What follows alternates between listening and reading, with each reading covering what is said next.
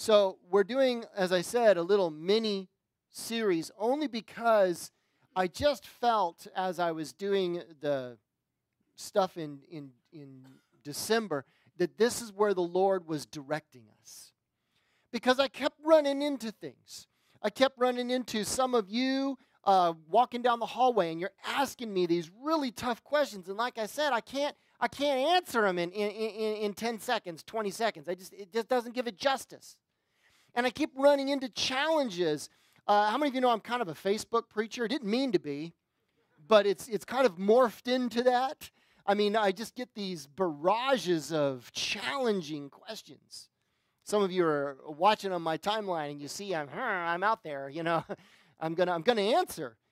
And I thought I need as your pastor, it is my responsibility to equip you to be able to answer, to equip you to be able to go do ministry, to speak into other people's lives. So I've got to answer some really tough questions. And I asked you to write down what those questions might be so that I could answer them directly instead of guessing. And I don't mean to be mean, but I got exactly one slip of paper last week. Okay, so if you don't have questions and you know it all, then maybe I'm misreading and understanding what you need.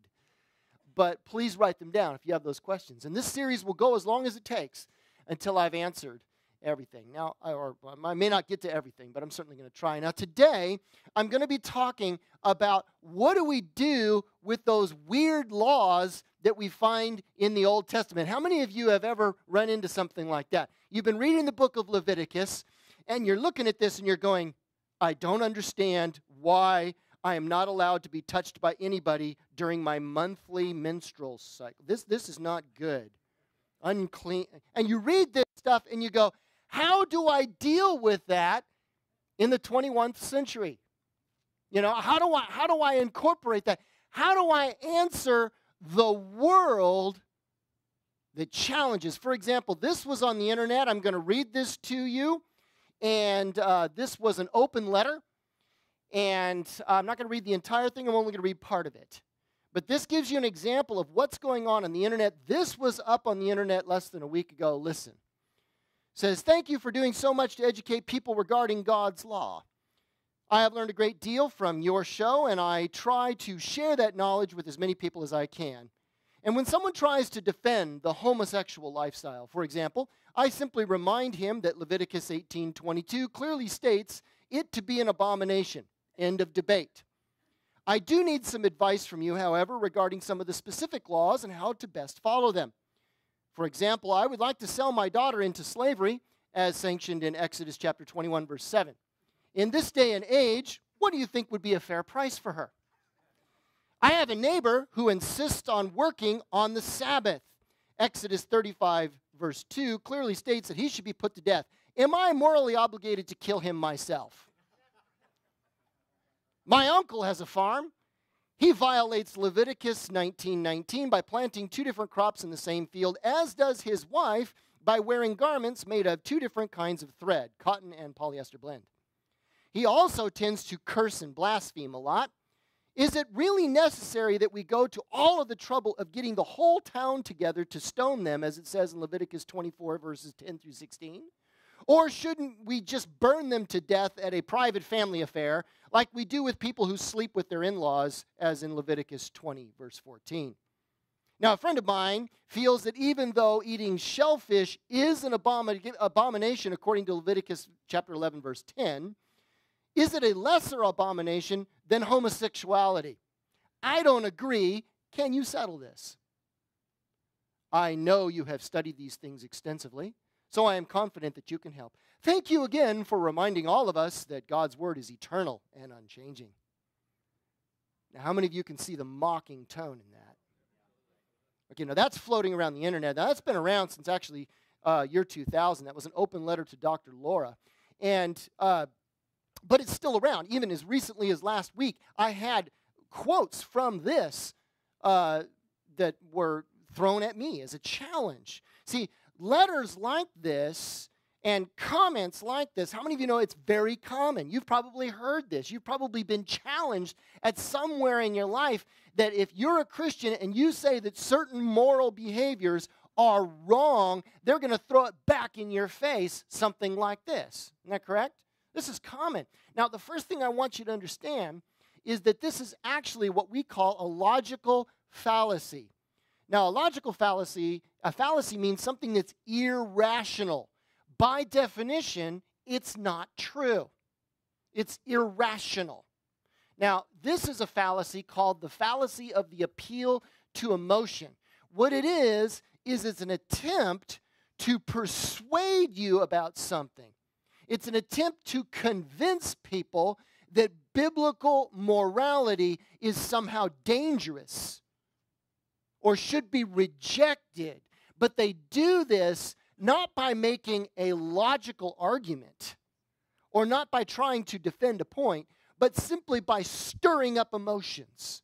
So I'm going to grab a scripture. I'm not going to consider the context from which that scripture comes. I'm going to try to apply it into some nonsensical 21st century scenario and stir up emotions, and everybody's going to get upset about it. And I'm going to sit back in the corner smugly and saying, see, I've destroyed biblical morality. That's what it is. It's a logical fallacy. Now, you add on top of that, how many of you know there's a current fad running around of don't judge? I mean, that's the fad, isn't it? I mean, we shouldn't judge. It seems like the whole world is trying to shout, don't judge any behavior as wrong, because Jesus, after all, he wouldn't do that. He is the one that said, don't judge in Luke chapter 6, verse 37. Don't believe me? Bill O'Reilly said that last week. I was watching it on millions of people watching, and he's saying, we're all sinners. Luke chapter 6, verse 37. We shouldn't judge anybody. Now, first of all, the hypocrisy of Mr. Bill for saying that. Because he's the same guy that calls people loons and says, he has a whole segment of his show called Pinheads and Patriots. Now listen, if you're calling somebody a pinhead, you have judged them a pinhead. So standing up and saying you should not judge, and of course you're a loon if you're on the left, okay, wait a second. I think you're misunderstanding. Okay, and Bill, give me a call, we'll discuss it. Now, the thing is, there is an attitude out there that you can't judge anything, and what we're going to do is we're going to pull things out of context, out of the Old Testament. Why do we do that? Why do people in the world do that? It reminds me, actually, how many of you have seen the movie The Incredibles? How many of you have seen that? Now, the bad guy in The Incredibles, his name is Syndrome. Now, Syndrome is not a super, all right? He doesn't have superpowers. But what he's done is he's gone out and he's created all these inventions so that he can fly, so that he can be strong. And he gets to a place where he's explaining to the supers why it is that he's made all of these inventions. He says, I want to make these inventions so that everybody can be super. And then he looks into the camera and he says, because if everybody is super, then no one is.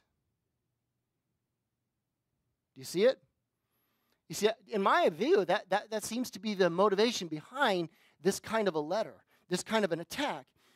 See, Christians who speak up against any moral behavior, abortion, fornication, sleeping with, living with your boyfriend, girlfriend before you get married, homosexual marriage, homosexual activity, any of these types of things, the attitude, the implication is that we stand up against those things and we're hypocrites because we don't also speak up against other things. And our book, our Bible, supports things that are a contradiction. Things like we just read, slavery, and why don't we stone people for not coming to church on the Sabbath day? I think it would be a rather strong motivation for you to be here, personally. But they say you're a hypocrite. But you know what that really is? They're really trying to do this. They're trying to say, if everyone's a sinner, then no one really is. They're doing the same thing that Syndrome's trying to do. They're trying to compare apples to oranges and prove a point. And they're wrong. And we need to understand why. We're Christians, but we don't just live in the New Testament. There are lots of Christians that have never even read the Old Testament because it just seems weird. How many of you know what I'm talking about? It's just kind of out there. I mean, excuse me. You see these Old Testament regulations about foods that you can and cannot eat. You see these, skin diseases, and you're going, ugh. You know what I mean? I mean, you can't trim your beard. I don't even have a beard. All right, you're not allowed to shave certain sides. I'm in trouble. Okay, you know what I mean? I mean, having tattoos. I mean, that's in Leviticus. And don't boil a baby goat in its mother's milk. Now, I don't know about you, but that is not something I am interested in for dinner. It's just never crossed my mind. It has not been a temptation to me. And you read that stuff, and you go, I don't get it. It just seems odd, weird, kooky, out there, arbitrary even, kind of out of the blue, and even harsh. And you got to go, how do I reconcile that Old Testament stuff with being a Christian and loving your neighbor? I mean, it doesn't seem very loving to your neighbor to throw rocks at him if he doesn't show up at church. I mean, I don't get it. Doesn't seem very loving to your neighbor to take all of the women and on their menstrual cycle, they have to go outside the camp because they're unclean. It does not seem right. And you don't know how to reconcile it. And I want to help you do that today, or at least start. I'm not going to be able to answer every question, but I'm going to at least give you a basis of how to deal with this. You know why? Because that same Old Testament, those same 39 books, listen carefully to me on this, there are 2,600 places where it flat out claims, these are the words of God himself. Thus saith the Lord. I mean, you don't get any more powerful confirmation than that the Old Testament is the Word of God. And Jesus confirmed it, didn't he? I mean, in John chapter 10, verse 35, Jesus says the Old Testament scriptures cannot be broken. In fact, he says not even one little tiny jot, which is the smallest letter of the Hebrew alphabet, will pass away before everything is fulfilled. It's eternal. It's forever. And when you look at that, you go, well, then why don't we do that? Why do we have these weird laws? Well, what it means is, and listen carefully to this, it means there's something in those weird laws that you and I need to understand, or it wouldn't be there. Does that make sense? God would not have preserved it if it was not important. In fact, in the New Testament, 2 Timothy chapter 3 says this, verse 14. He says, now you must remain faithful to the things that you have been taught. That is the Old Testament, guys. You got to remain faithful to it if you're a Christian today. Because you know they are true. And you know you can trust those who taught you. You can trust the prophets. Now, you've been taught the Holy Scriptures from childhood. He's talking about the Old Testament now. And they have given you the wisdom. See, there's something there. There's wisdom there. To receive what? The salvation that comes by trusting in Jesus Christ. Now, that's important. He's saying that the Old Testament shows you Jesus. That's what he's trying to say there. Isn't that powerful? He's going, the wisdom is there. You learned it. You can see it now. Now, most of us don't because we're not Jewish and we didn't grow up memorizing the first 5 books of the Bible. We should. Now, here's the kicker, verse 16. All Scripture, not some, all, is inspired by God, and it is useful to teach us what is true, to make us realize what's wrong in our lives. It straightens us out. It teaches us to do what is right. Now, it is God's way of preparing us, how? In every way, fully equipped, which is what I'm trying to do for you today, equip you. What? For every good thing that God wants us to do. That Old Testament stuff, it says it was inspired, just like the New Testament. Now that word inspired in Greek is a powerful word. Theonostos. Theonostos means inspired, but it comes from 2 words, theo and nuos, which means God breathed. I mean, it doesn't get any more direct than that. He's trying to say that those Old Testament scriptures, everything in there, God himself breathed it. Therefore, it is without error, guys. It is there for a purpose, and it's eternal. And it is all useful, even in the 21st, 21st century, depending on how you look at it. All of that has an explanation, and there are answers to these issues. And that is the key I want you to grab first. Understand this. This is what he's saying about you can trust the Holy Scriptures. You and I should not be afraid. We simply should not be afraid of the criticisms that the Bible gets, because it's always had critics, and it always will. You know why? Because a careful study, which we're going to start today, will confirm that all of God's Word is useful to us even today. And we're going to begin right about now. The first thing you need to understand about these strange scriptures that you just can't get your head wrapped around. Now, this is going to kind of blow you away, and this may be a teaching you've never heard before. But you need to understand that there is a difference. Listen carefully to me now. There is a difference between the law of God and the law of Moses. Most people don't know that. There is a difference between the law of God and the law of Moses. Now, the laws of Moses are the laws of God. Yes, that's correct. I don't want anybody to think I'm saying that the laws of Moses are not the laws of God. But there's a difference between the two. And you can see it in Scripture, because if you go to Exodus chapter 20, where you see the 10 Commandments, it says, the Lord says, and then it gives you the 10 Commandments. And then the very next chapter it says, and the Lord says to the people of Israel. There's a difference between these two things.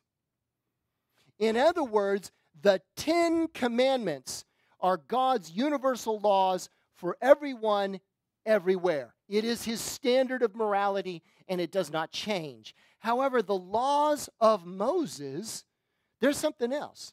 They are an expression of the 10 Commandments. They're a way of showing the 10 Commandments in operation, and they were designed for one group of people at one time in history. That's very, very important. Now, what do I mean? I mean, it's kind of like romantic love. I have a romantic love feeling. I can express that in poetry, but I can also express it in music. I can also express it in dinner for two. I can express it in buying flowers. Now, is buying flowers any more real a way of expressing my love than poetry? No, it's just a different way. And quite frankly, different ladies are going to receive romantic love in different ways. My lady, buying her flowers does not express love to her. That expresses waste of money. All right, but to other ladies, that may be an expression of love that is perfectly valid for her. But for my lady, spending time with her, dinner for two, I'm a winner. Okay, that's good. That's not a waste of money. All right, now, you just got to kind of know these things as you get older. But the point is this. All of those ways, poetry, music, dinner for two, buying flowers, they're all expressions of romantic love. And in the same way, the 10 Commandments are expressed in different ways. For the Jewish people, at that time in history, God gave them a way of expressing the 10 Commandments. He has given us a new way. It's called a new covenant, where He wrote those commandments on our hearts. And we function in a different way now because Jesus has died on the cross and risen again from the dead. We'll get to that in a minute. But the point is this. Listen carefully. The point is this. There are 613 laws that you will find in the book of Leviticus, Numbers, and Deuteronomy. 613 is a lot. 613. Now, those laws were specifically designed for the Jewish people, and it was specifically temporary. You can see that in Jeremiah chapter 31 if you want to read it, or Ezekiel 36. You see, the point was this.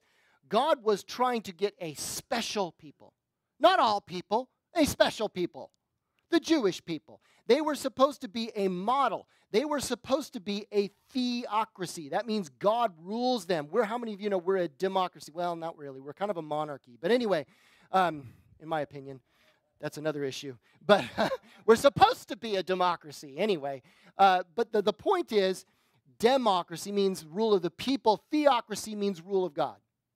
So this was designed for a theocracy. It's not designed, these 613 laws weren't designed for democracies today. That's not what they were for. They were specific to the Jewish people, and they were never intended for all peoples and all cultures and all time periods, not those 613 laws.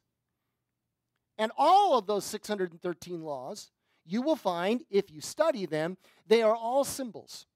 Every single one of them are a symbol. Every feast, every reason for uncleanness, every way to get clean, every type of sacrifice, everything is a symbol.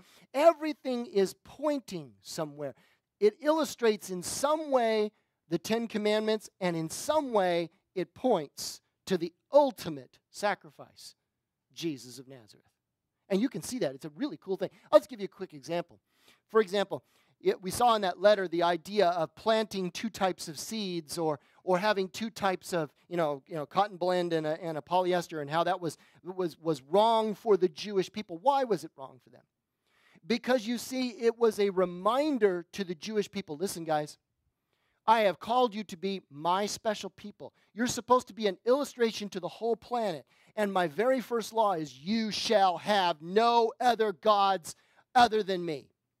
You won't mix me with anything or anyone. There's no grab a little spirituality from Baal and Ashtoreth and this and that and stick it together and call it good. No, it doesn't work that way. You don't mix anything with me. And to remind you of that, I won't even let you put two different types of seed in your field, because you'll go, you know why I can't do that? Because there's only one God. You know why I can't wear two different types of thread? Because there's only one God. It is a reminder to you right down to what you wear and what you eat out of the field. Now, was that intended for everybody, everywhere? No. It was a symbol of the Jewish people. They lived this way so that everybody looking in would go, wow, they are single-minded in their purpose. I should be too.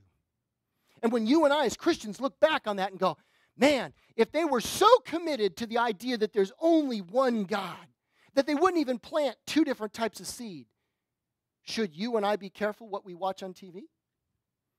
Because we're mixing things? How many of you read your horoscope? Don't. Do you see what I'm saying? We should be reminded, no, there's only one God. We don't mix him with any other spirituality. No. And if we have to remind ourselves right down to what we wear, then maybe we should. But that's what it was all about. That is why, guys, there is a great value in studying those 613 laws. Don't ignore God's word.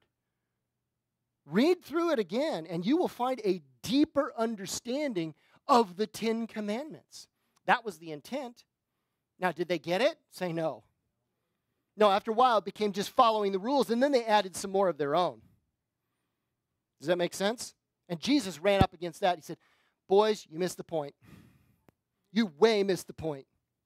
All of these rules were given to you to point you to the deeper meaning of the 10 Commandments, and you missed it.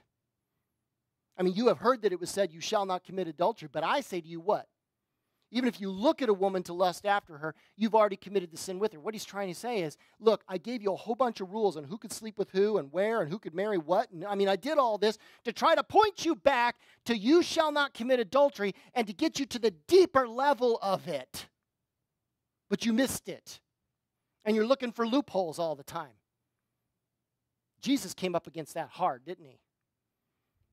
And you and I are going to come up against it hard too. We've got to understand that there is a deeper meaning in the 10 Commandments, and those 613 laws were designed for the Jewish people in order to be able to express it, to help us understand the depth of it.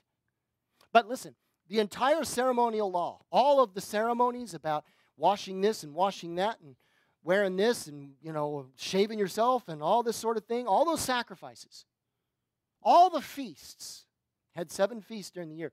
Which animal was clean? Which animal was not clean? all of those things were fulfilled. They were completed. They were done in Jesus. Why? Because he's the ultimate sacrifice. If you have a whole bunch of laws that are related to sacrifice and you don't need to do a sacrifice anymore because Jesus did the ultimate sacrifice, then all of those laws are completed. This is why we don't have to worry about whether or not we eat shellfish anymore. Does that make sense? I hope that helps you understand. Now, to give you a deeper meaning of it, Hebrews 7:27 sums it up this way. It says, he does not need to offer sacrifices every day like the other high priests. They did this back in the past for their own sins first and then the sins of the people. But Jesus did this once for all when he sacrificed himself on the cross. He's just saying, hey, back then they did all these sacrifices for their sins and the sins of the people. But now Jesus did it for everybody. That's why the law is complete. That's why the Mosaic law, the laws of Moses, but the laws of God, the 10 Commandments, they're forever. They go on. Does that make sense? Okay, I want you to really get that because those 613 laws, all of them foreshadow something about Jesus, about his life. They're just shadows. They're just types. All of the sacrifices relate to him, don't they? And if you go and study it, you'll find it. Some of it will blow your doors off. You'll go, wow, I didn't know that was in the Bible. I mean, just give you one example, right? Not even in my notes. There is a specific type of sacrifice that was never made. It was a sacrifice for a leper to be cleansed. And it's in the Old Testament. And it had never been used because there'd never been a leper that had been cleansed until Yeshua showed up and healed a leper. And what did he say? Go to the priest for the proper sacrifice. You know why he did that? He did it on purpose. He put it right in the high priest's face. This sacrifice has never been used, but it's been in the Old Testament because it points to me, and I just healed him. Now do it.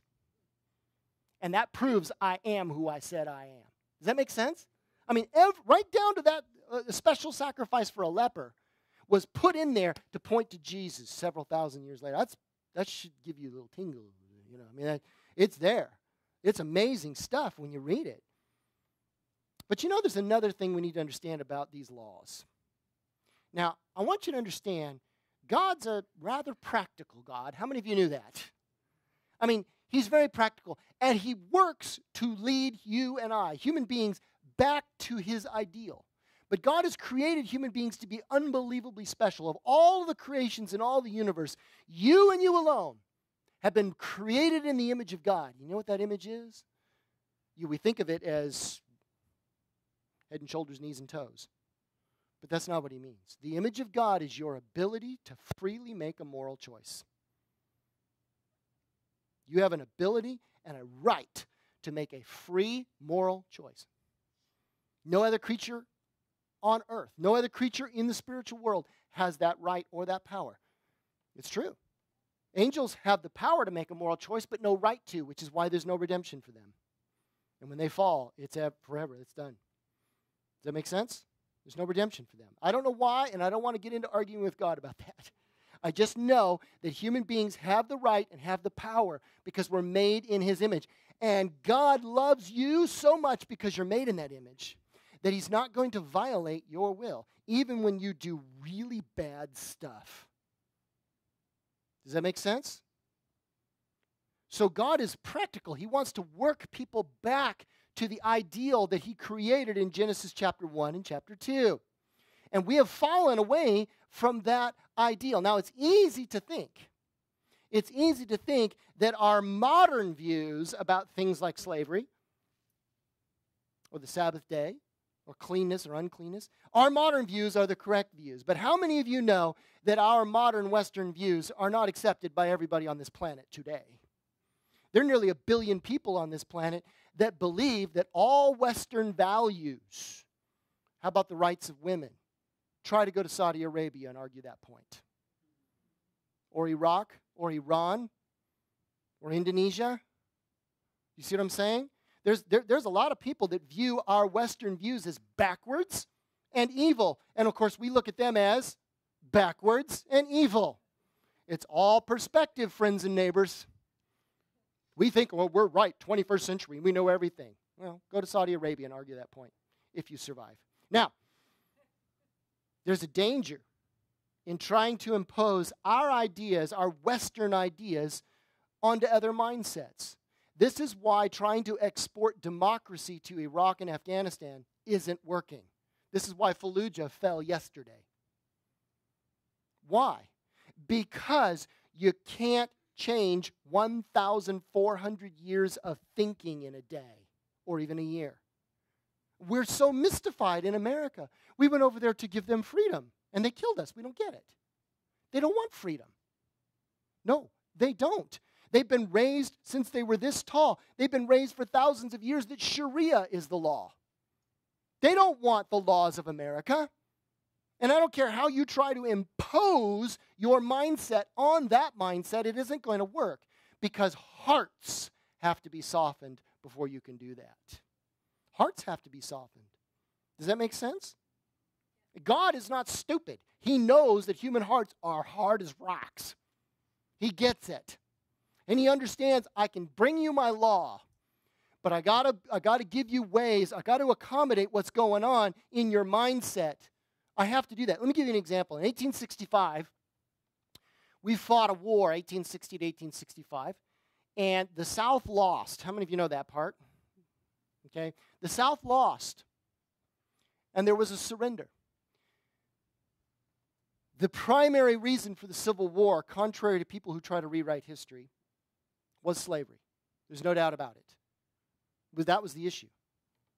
600,000 people were killed and several million more wounded because of the argument about whether or not this institution should end in our country. That's not that long ago, 150 years. Slavery ended on this day. But the truth of the matter is, just putting new laws into place, how many of you know it didn't change the attitudes of people in the South? It didn't change those attitudes. 100 years later, it still didn't change their attitudes. The civil rights movement had to come up and smack people in the head and say, you lost the war. Get over it. But people didn't want to. And there were riots in the streets. In my lifetime. In my lifetime. I actually have memories of this stuff, which scares me. It tells me how old I am. But still, the problem is, you can't change people's hearts overnight. And even today, how many of you know race is still an issue in this country? Now, if people would simply follow God's law, that there's only one race, the human race, this wouldn't be an issue. But people have hard hearts, and God knows it.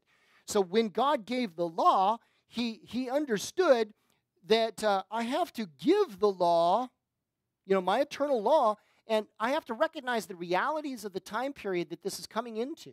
I have to recognize the hard hearts that this is coming to, and I have to get them to understand the principles of my laws and move them back towards my ideal, but it's going to take time. Now, we do this all the time. So, lest you think I'm overstating the case, don't we do this all the time? I mean, we have a law in this country. Don't steal. How many of you know that's the law? You're not allowed to steal things. And how many of you know we express that law differently to someone who is 3 versus someone who is 13? It's the same law, but we express it differently to a 3-year-old, to a 13-year-old, and to a 23-year-old. We're going to express it differently. I mean, my 3-year-old who steals something might get scolded/spanked. Spanked would be really important. My 13-year-old might get in real trouble at the principal's office, might end up on probation. But my 23-year-old might end up in handcuffs and in a prison cell. We express it very differently depending on where the person is, the development of their heart and their life. We reveal things very differently to these people too, don't we? Depending on where they are, where their hearts are in life. Does that make sense? I mean, for example, I don't teach my biology lessons to my 3-year-old the same way as I do to the 13-year-old or to the 23-year-old. It depends on where they are. God is the same thing. The expectation is the same. You shall not steal. How I express it and how the consequences come out may be different depending on where you are in your life. God is the same way. And lest you think I'm overstating it again, God has done this in our history. For example, back when we were first created in Genesis, we were all vegetarians. There was no warrant for us to eat meat. Why? Because there was no death. What is the wages of sin? Death. So when Adam and Eve, before they sinned, what do you eat? Plants. They're just chemical machines. There's no death. Does that make sense? So they were all vegetarians. But that changed after the flood. After the flood, they still ate vegetables, but they were also allowed to eat meat, and God said, you shall eat meat. Why? Because he wanted them to see the consequence of sin at every single dinner table. He wanted them to see the horror of killing something in order to eat, so that you would know the consequences of your sin, so that you would not forget the flood. But then God changed it again with the Jewish people. He said, not only are you going to eat meat, but I'm going to make sure you only eat specific kinds of meat, so that you can really see not only the consequences of sin, but you can see what my holiness is. And the Bible says that in the future it will change again, and we'll be back to being vegetarians. Why? Because there will be no death in heaven. How many of you knew that? And we will have bodies, physical bodies. Jesus ate food, and we will eat too. But I have a feeling that those vegetables will taste a lot like steak. I mean, it's just me, I'm praying for that anyway. It's just, I don't do a lot of vegetables. That's just my thing, But you know what? Listen, guys, this is not God changing his mind. Listen carefully. This is not God changing his mind or his moral standards.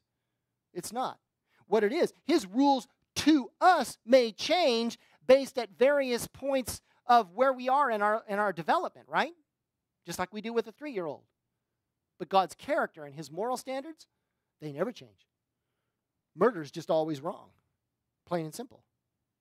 Adultery is always wrong. Now let's go back to some of those things, and we're going to go through them pretty quick because we're running out of time. Let's talk about that slavery issue. Now, slavery is still a touchy issue because it existed in this country, and there are 27 million people in slavery today, worldwide. Right now. In fact, there are more people in slavery today than at ever in the history of the world. That's a fact. So what do we talk about when we talk about slavery? Now, slavery, first of all, I want you to understand the Bible does not commend or endorse slavery. It simply recognized that slavery existed at that time, so God gave regulations on it. Does that make sense? It was there. It flourished in the ancient world. You got to understand, there were no bankruptcy laws in those days. There were no retirement programs. It didn't exist. So what do you do if you don't want to starve to death? You sell yourself into servanthood. That's what you do. Or you sell one of your kids into it. Now that sounds harsh, but think about it. If you are destitute, you have nothing. Your kids are starving to death. Better to sell them to a rich man who will make sure they are fed than watch them die. See, that's what slavery was in those days. It's not God's ideal, but it was there. So God came up with regulations. You can find this in Leviticus chapter 25, verse 40, where God gave, not only could you not abuse a servant, not only did you have to treat them fairly, unlike all other ancient systems, but you had to set them free when their debt was paid off, unlike the Babylonians or the Egyptians or whatever. I mean, God's laws on the slavery thing were head and shoulders above what was going on around. Slavery wasn't his ideal. In fact, the biblical principle is to end it. The biblical principle is to love others as you love yourself. And if you look carefully, you will see examples in the Old Testament in particular. Abraham had a servant. His name was Eleazar, remember? And he loved his master because Abraham treated him really well. Does that make sense? Do I think slavery is a good thing? No. Do I think that God approves of it? No, but God understands the hardness of human hearts.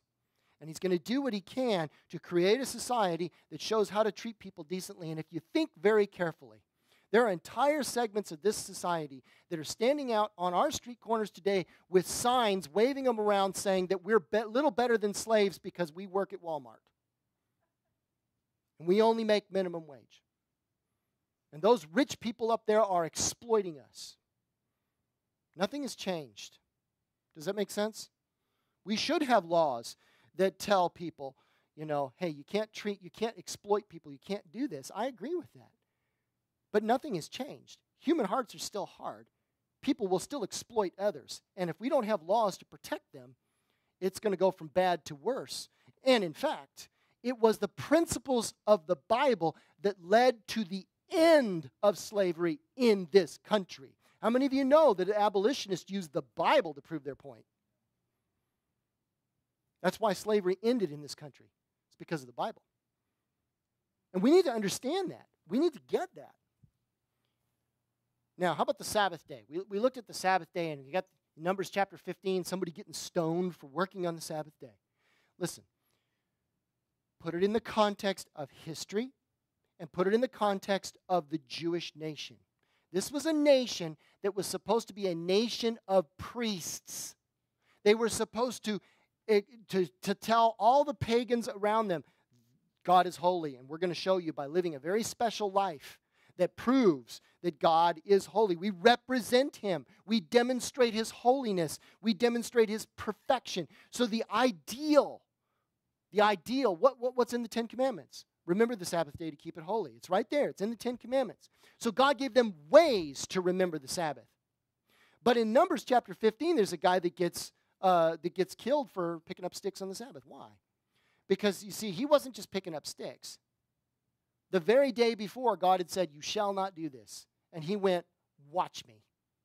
It was a flat, deliberate, I don't care what God says. I don't care what the society is doing. I'll do whatever I want to do. It was flat out rebellion against God. It had nothing to do with the Sabbath day. It had to do with God, I'll do what I want. And in fact, they were stunned by it. They were stunned by the audacity of it, and they took him into custody, and they went, what do we do with him? They had to go to God and say, we don't know a man's heart. Is he really deliberately doing this, or was it an honest mistake? And God said, I know men's heart. That's what his attitude was. You shall stone him, and make sure you get it. Does that make sense? Now, there's no warrant for us to go out and stone people today for not keeping the Sabbath. There's no warrant for that. But deliberately, how many of you know the wages of sin is what? Death. Okay, you're all under a death sentence anyway, because you've all sinned. It's just a matter of when. Does that make sense?